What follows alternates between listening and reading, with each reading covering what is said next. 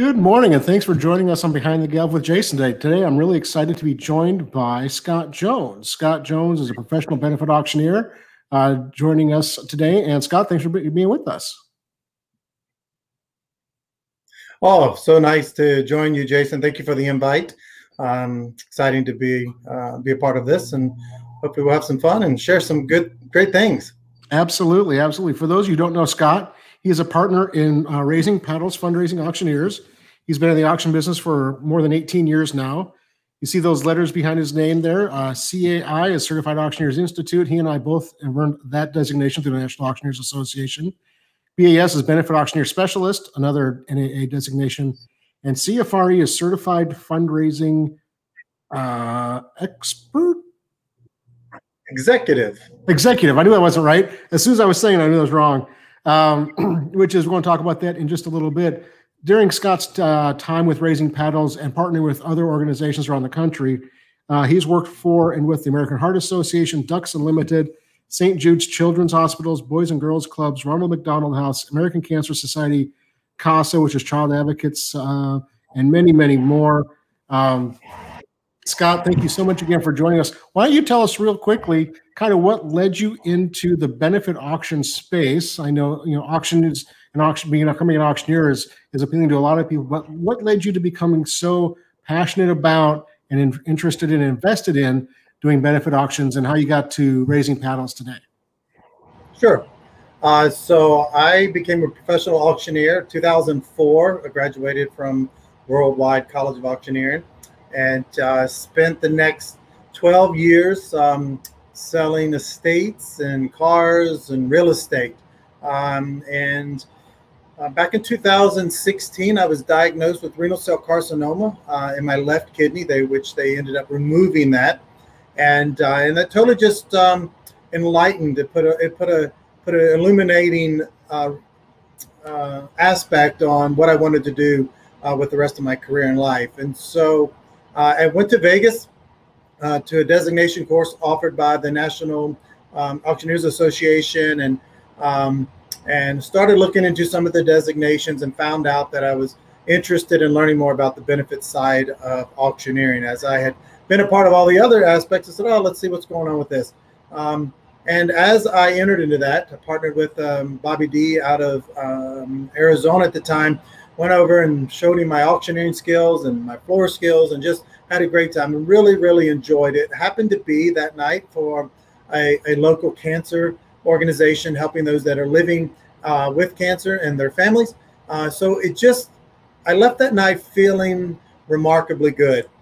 And even though I enjoyed the auction world for 12, 15 years, it was always the connection with the individuals that just inspired me. So this just seemed appropriate for me.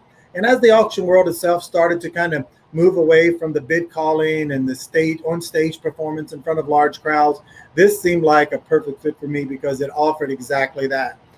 So I spent the next 2 or 3 years studying what it meant to become a benefit auctioneer, and then just created relationships with certain individuals. I met Dan Campbell, who was the founding owner of Raising Paddles, out in Vegas during that conference, and we spoke, and 3 or 4 months later, he called and asked me to be a part of Raising Paddles, and that's been the journey into the benefit world. And that's what I focused on for the last 5.5, almost 6 years now, is specifically nothing but fundraising events, special events, helping nonprofits raise much needed funds for their important causes.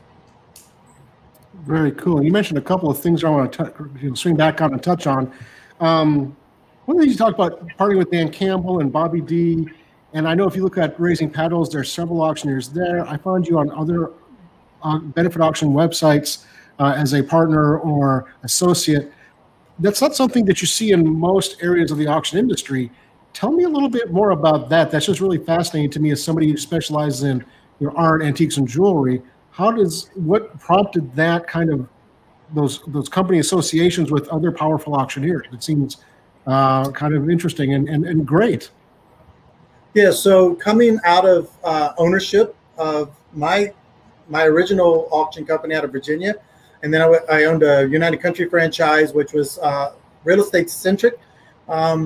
when I decided to go into the benefit world, I just realized for me I was tired of all of the ownership side of it, and managing individuals and being responsible and accountable for employees and their lifestyles and those kind of things. And so I just realized after years and years in the auction industry that there are certain individuals that complement each other. And so what I did was I started to just strategically seek out individuals that I felt would be a good match, and just started having open lines of communication with them.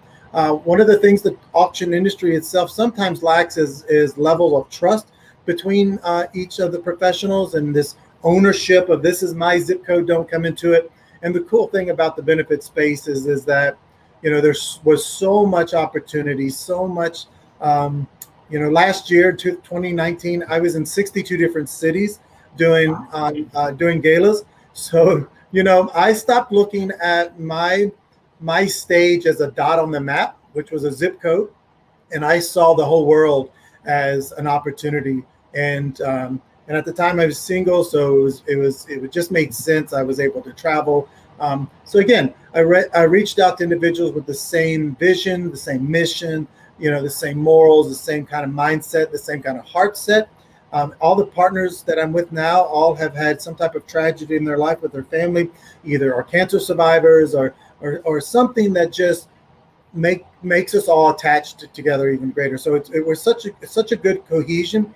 And then just a lot of times, if I wanted to get in and help individuals, I just pick up the phone and say, hey, you need some help, I'm here. I won't charge you the first time. Just let me come over and be a part of your great evening, be a little part of your success. If you like what you see, I'm available for you in the future. And if you don't like what you see, well, it didn't cost you anything. So, and that worked really well for me.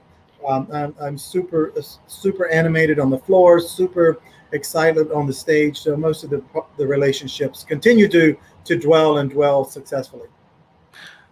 And I love the way how you looked for and the people you've looked to partner with, having a very similar heartfelt connection to helping other people raise money. I think that's really super important and super strategic, right? I mean, it's one thing to call an auction, it's another thing to be passionate about the auction you're calling. And I know from the videos I've seen and talking to you and some of the other partners in various platforms over the years, that passion is definitely there with all of you and your partners and colleagues. You talked about a couple of different things there. One thing that I thought was interesting, and a topic we're going to talk about, let's just jump right into it. You mentioned that you'll oftentimes donate your services to an organization for the first year. If they like you, you can pay you going forward. Brings up a really hotly contested topic in the fundraising auction world, or it has been. I don't think it's nearly as unusual as it was.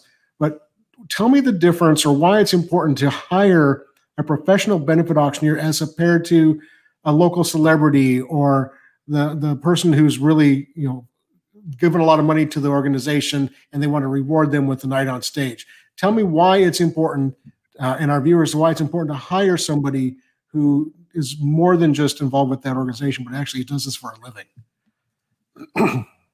Sure, that's a great question, and thank you for asking it. And it's certainly in the industry in itself, and extending into the nonprofit space, where individuals see the professional auctioneer as an expense line item, and we want to be an investment. We want to present value so that you see the real need to partner with, specifically our partners with Raising Paddles and other benefit auctioneers. And the celebrity auctioneer or the celebrity guest that's going to take on stage, honoree or whatever, they're going to be with you that one night in those few hours, and they're going to bring notoriety to the organization, may give it a little bit of press, that helps, but they're not drawing the individuals that are necessary to meet your goals to the room for the right reason. And that's what the auctioneer, the professional benefit auctioneer, does, is that we're there with you 24/7. We're there with you the entire year. We see ourselves as a partner, as a member of the organization, and we want to be with you 6 months after the event. We want to be with you 3 months and 9 months after the event. We want to help you create relationships with the individuals. And fundraising is all about relationships. And it's the same thing in any auction world, but really in the benefit space, fundraising is all about building relationships. And unfortunately, the celebrity or the talk show host or the guest constituent that it's going to be there that night, they're going to be the only relationship they're going to have is with you. And our goal is to create relationships between every one of your donors and potential donors so that we can see greater results for you. So we're going to add a little bit more than just the night of. We're going to be there through, 20, 40 hours of consulting so that, we can help you for your special event. That's so important for people to think about and consider when they're planning their big galas. And one of the things that I saw an endorsement or a quote on your website from one of your clients, and it said that even though you guys are the star of the show, you don't consider yourselves the star of the show. And I think that is a huge difference. 2 points to that between a celebrity person who's doing it one night compared to somebody like you who does it for a living, is that you are not there to be famous. You are there to raise money. Whereas the celebrity is there to be famous. That's their role. Their job is to be the face that people recognize, and that's a cool thing. Secondarily, auctions are about sales. And a celebrity isn't into sales, but auctioneers, we're innately trained on how to draw extra money out of people in a crowd, to engage them. And that, you said, the relationships with not only the organization, but with the patrons and the guests in a particular evening is so crucial to going from $4,000 on a trip vacation to $7,500. And those kinds of differences make such a huge difference at the end of the night. And I see it again and again and again when I go to events run by or working with professional auctioneers. Do you see the same things, or is there more to those points? Or sure, no, that's perfect. Those are excellent examples of the effectiveness of a professional auctioneer in that setting. And whenever that I get the opportunity to work with a celebrity or one of the nonprofits, informs me that there's going to be a celebrity there that night, and we need to make sure that, that we cooperate and work with them. My direction for them always is, that's wonderful. That's great. Is this individual going to create momentum in the room?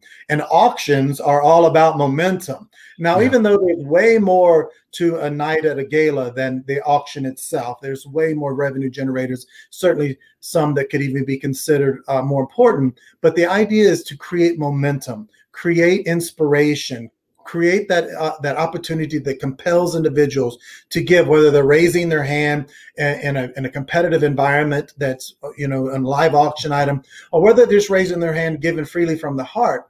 And what we see is that sometimes there might be a disconnect from that celebrity individual, from how to actually strategically plan that motivation. How do you keep that moment, create that momentum, and then see that it escalates and keep it going right through the end of the night? And the part of that is that you've got to be able to read your crowd. You got to understand that, not everybody there's ever been to an auction, as you and I know, selling grandma's pots and pans or selling a fine piece of art. So, it's understanding that there's a ton of different variety in the room, and we have to be able to, connect to everybody in that space. Yeah, it's so important. And like you said, the momentum, the flow of the evening, understanding when you can push a little bit more and when you need to rein it back a little bit, appropriate comments or inappropriate comments. Alcohol consumption by celebrities is a huge issue. I've seen that happen before. So it's such a crucial thing for people to remember when they're considering their event. You said that in 2019, go ahead, Scott. Did you have something to say about that? Jason, I'm sorry. I'm looking a little bit. Welcome to technology, especially with the virtual worlds that we're all living in. I'm having a little difficulty with your last question. Will you try it one more time? Sure. So I was transitioning to see. You said that in 2019, you said you went to 62 cities. Obviously, in 2020, I've seen you be in some cities at some galas, but by and large, we are in a different world, and you're going virtual. And oh no! So hopefully Scott gets logged back in here really quickly. But to reiterate what we were just talking about, there he is. Yeah, sorry about that. I don't know what's going on. Everything is well. So yes, I think the point is that's technology, that's COVID, but that's exactly what I'm going to ask you next. You traveled to 62 states last year. cities this year. Obviously, not nearly as many. A lot of the events I'm seeing are virtual, online. What's that transition been like? And some of the setups I've seen from you and others in that space are amazing. Look like TV studios in your homes, between the cameras, lights, monitors, the whole 9 yards, the sound system. Tell me a little bit about the transition to virtual, and then how are your clients reacting to that possibility, and also patrons? Yeah, so a lot of it, and you know this well, Jason, that with change comes fear. And that's the biggest hurdle, because there's a lot of unknowns. And certainly over the course of the last 7 to 8 months, Raising Paddles, we've done approximately 80 virtual events. And coming out of the COVID announcement with the initial lockdowns, there was this scramble, this mad dash, and trying to just put something together, because many times the gala or the event is their biggest fundraising event for that particular nonprofit. So fortunately for me, I had been in the auction world long enough to totally accept and execute the concept of online live stream auctions, where we have a live component and a online component. Mm-hmm. And so it was a very comfortable space for me. And matter of fact, my last 3 years and with selling estates was in Scottsdale, in a high-end gallery there. It was all live stream. And so it was very comfortable for me. But what we had to do is transition the nonprofit into how do we connect the donors now from a large gathering space into you sit at home and you watch us on a computer or a television or your smartphone. And so over the course of the last months, we've overcome some challenges. We've seen some real need, and the main thing is we've slowly educated the nonprofits that you can still have a successful event, and it can be totally virtual. For me, virtual was just like a new word. I mean, I'm like, this is just live stream online. I was very comfortable, and most of the nonprofits are using hybrids and those kind of things, which is all cool. It's nice, but just coming with that. Again, that professional auctioneer who has that enriched background where, part of this is all a part of growing. And so what we did, and the key word for 2020 is pivot. So we helped those individuals pivot into the virtual space. And the real success was recognizing right out of the gate that no longer is audio visual in a ballroom. Everybody says, oh, if the audience can't hear you, you need a great mic, you need good speakers. Well, we knew that we needed a great production team. So we've hired actually 3 different production teams across the United States that work with us full time. Most of my events, I'm in El Paso, so I can transmit 2,500 miles away into Chicago. I did one in New York. I've been in California. I've been in all over this United States. Atlanta, we did one. So, and all of that is really 2 blocks from my house in a local studio, and we just left it to the professionals. And the only thing we had to do is bring in and make them understand that this is not necessarily a production for TV or something like that, but it's about nonprofit. Time is essential. So we just modified our run of shows and our program time, and we just made it as audience centric as possible. And with that, we've created some really success stories. And matter of fact, we hope that it'll all go back, because human interaction is so important in the philanthropic space. But the virtual space is creating huge success stories for many of the nonprofits, so they're desperately needed it. I was going to ask next, how are the patrons and the attendees reacting to the online virtual aspect of it? Yeah, so the nonprofits themselves are, they're accepting it, and then they lean on us greatly to guide them and walk them through, because this is so new to them, and this is all unknowns, and which again, very scary. We try to take a lot of that pressure off of them and let them focus on fundraising. So in order to do that, then we bring in those constituents, those supporters, those donors. And what we do is we do a ton of work prior to the day or night of the event, communicating, reaching out to them, having conversations with them. Now, there is a lot of what we call donor fatigue, whereas that individuals are just zoomed out. They're tired of sitting in front of televisions and computers and watching that. So again, it's about being creative, connecting to the right people. Again, I mentioned that early on in the podcast or broadcast, is that connecting with the right people. So really, you can have 50 people on a Zoom call and raise more money than you've ever had so the idea is, more now than ever, is to harness and create that relationships and that what we call donor cultivation and stewardship. Absolutely. I think it's very similar to the online auction versus a traditional auction. Targeting the right audiences is so much more important than getting masses of people. Sure. And it sounds like it's very, very similar to the benefit space. Yeah, I mean, you don't want to advertise a gun auction or a firearm auction to, someone who's necessarily looking for furniture, those kind of things. So yeah, it's a target audience, and we certainly want to support them in trying to identify who those are. Absolutely. So one of the other things we want to talk about today, Scott, was all those letters behind your name, and education. CAI, Certified Auctioneers Institute. You and I both went through that. It's the most intensive program the NAA offers. Benefit Auctioneer Specialist, there's only a few hundred people have attained that designation. But the CFRE, tell us a little bit about that and what prompted you to go there, because you are the first and only auctioneer to have that designation. Is that correct? That is correct. What prompted you to do that, and what was that program like? Yeah, so good things do come out of 2020. Obviously, 2020 has been a very uncertain time in our lives. And so during the downtime, I have a master's in education. So I just have a love for educating others and myself. And the NAA has done a tremendous job in offering opportunities for designations, certifications, those kind of things, to just kind of help move us up in the industry as standouts. As like, we're truly committed as professions in the industry. Unfortunately, that it works really well in the auctioneer space. Auctioneers recognize it, auction attendees recognize it, but the nonprofit world just said, what does that mean? What is the BAS? What is the CAI? We never heard of that, and we have to think about how many nonprofits exist in the world. And, with $316 billion being raised last year, that I just needed a way to create a bridge. How do I bridge the gap from auctioneer, an ambassador, advisor, consultant into the nonprofit space with something that they understand?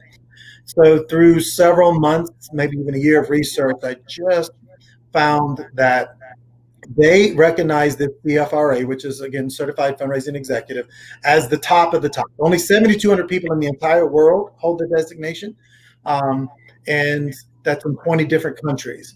And so I wanted to be able to connect and talk to the nonprofits, because as we moved into this virtual space, auctioneering is always involved. And you know that, Jason, you've been in there the longest time. You've seen the move from the live auction into the online.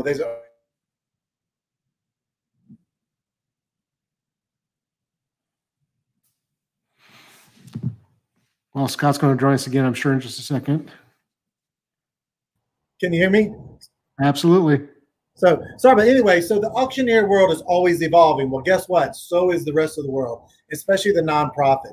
And for the need in the virtual space for an auctioneer to stand up on stage and sell 5, 10, 15, 20 items was starting to diminish. And where the real need was that connection, that relationship building with nonprofits and their donors that lead up to the event, and then what you do after the event. So it's no longer becoming a single night event. The night of the event is the culmination of all the hard work you put into it.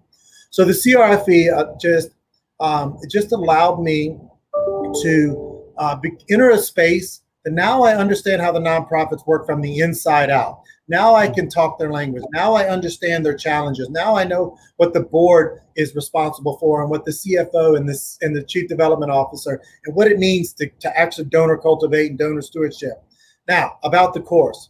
I am an auctioneer and licensed in 8 or 10 states. I forget the count. It's not bragging, just saying that in each one of those, there's some type of either reciprocity, but you have to start somewhere with the license. We've all taken some kind of test. I've been a real estate agent or broker in 10 or so states, and I've had to take all of those tests. I have a master's in education, so I've taken that test. This was absolutely the most intense, difficult test that I have ever encountered. And fortunately, I came out the first time successfully. But I spent a lot of time studying, a lot of time reading about stuff that was unknown to me, was new to me, new, but so I decided if I passed, it was great. If I failed or was unsuccessful, it didn't matter, because what I learned in my studies just positioned me in such an elevated space with my nonprofits. I already sensed myself talking to them, connecting with them on a greater level. So it is an intense opportunity. The application itself is not easy. There's a ton of work that you have to have done to fill out that application. 3, 4, 5 years of experience, and then it's a matter of studying multiple books, multiple course studies, and those kind of things. And in the end, I do think it's where the nonprofit world for the auctioneers is shifting. Is the NAA has done a tremendous job again in offering levels of education that they seem suitable for auctioneers. But as we move and as we evolve in the fundraising space, I just was starving for something that would connect me greater to the nonprofits. And now, just within weeks of passing this, there's been a ton of opportunity that has arisen because the need is so great. And so it's an exciting moment. It's still very fresh, very new. I don't know that I totally understand the full capacity of what's to come, but it was a great feeling.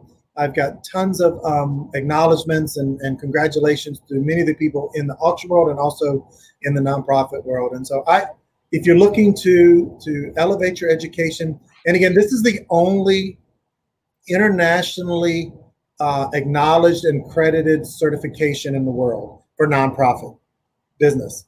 And so if you're serious about your business, that's my goal. If I'm serious about this, I got to go for the best. And that's me. I'm always going to try to be that trendsetter, be the leader. And you probably see me do some trend setting the last 4 or 5 years, Jason. Absolutely. Well, I think it reminds me, my wife, Stacy, is going through the PMP program right now, which is project manager position. And it's very much like what you just talked about. She is studying every night, every weekend. She has different apps. She's taking practice tests. She's doing all these things. And she's been doing the work for a long time. Like you said, the application process for that is very similar. But there's so many parts of it that she's never touched on before. And even if she doesn't, like you say, pass the test, the knowledge that she has gained and that you have gained is so critical and crucial for establishing those long-term relationships and telling your clients in a very easy to understand way how important the work that you're doing is. And I commend you. That's the reason I reached out to you. I've had Tricia Brower on the show, and she's very passionate about it as well, and teaches and has taken a lot of courses. And I just think that the work that you and Tricia and others are doing in the benefit space is elevating it almost beyond the auctioneer space, in that it's becoming its own, its own thing outside of being an auctioneer. And it's exciting to see how diverse that world is, how open and interested in change they are in a way to help those people who those organizations all help. Because the thing about all nonprofits is they were put together, established, and organized to help other people. And I think that's such a great thing that you and your colleagues and others are doing. So, Scott, thank you so much for joining us today. Thank you. Go ahead. My ultimate goal, Jason, is to be able to share this opportunity experience with many of my colleagues. And it's not for everyone, but it is for those that are passionate and who see themselves becoming more deeply rooted in the nonprofit space and being seen more as a true professional and have that credibility that right now is lacking in the nonprofit world. And it's unfortunate because I think the professional auctioneer is one of the most, I could not pick a better profession. I sat by people on the plane, all the time, and they're like, oh my God, you're an auctioneer. You're that guy that talks really fast. And we all experience that because the life of an auctioneer is just that. It's on a pedestal because it's such a rare breed of individual. And so, but once you find your niche, which I think I have, and then it's like, now we got to focus. And so hopefully I can share this with, again, those colleagues that want to be a part of this, and maybe this will be the start of that spreading the news. Absolutely. And folks, if you're watching, you have questions for Scott, you can reach him at scott@raisingpaddles.com, or give the office a call, or him a call at 480-540-1989, which he told me is he graduated high school. So he will always be a year older than I am. And I'm sure I'll know that regularly going forward. Yeah, I have more gray in mine than I did last year, but not as much as you. You can also find Scott and Raising Paddles on Facebook, Instagram, YouTube, and Twitter. And Scott, I don't know if you had a chance to watch any of my shows before. I like to end the show this time of year, especially asking my guests to share something that they're really thankful for. It's been a crazy year. We've all had to pivot, which I think after the vaccine is out and established, I'm never going to use that word again. But Scott, why don't you tell us, one or two things that you're really thankful for, and anything else you'd like to share with our viewers about you and fundraising or anything else? Yeah, I guess the most thankful thing for me is the ability to smile and to bring smiles to others. That's for me, is to see people happy, to see relationships, even in this, these challenging times, to see individuals draw closer together. I'm so thankful that my friends, my family, my auctioneer family are also very supportive, and that we are the solution to so many problems, especially in the nonprofit world, and extended into the whole auction space. So to just be a part of something that is beneficial to others or benefiting others is super, super important to me. I'm a huge family person, and that means extended family and immediate family as well. To be able to share successes and to be able to live through this pandemic and be able to still provide again happiness to those is what I'm truly thankful for. I'm thankful that I'm a 4.5 year cancer survivor, and I'm able to connect more deeply with the nonprofits that I work with, just based on my own personal story. And so it's to share that story is a great gift for me.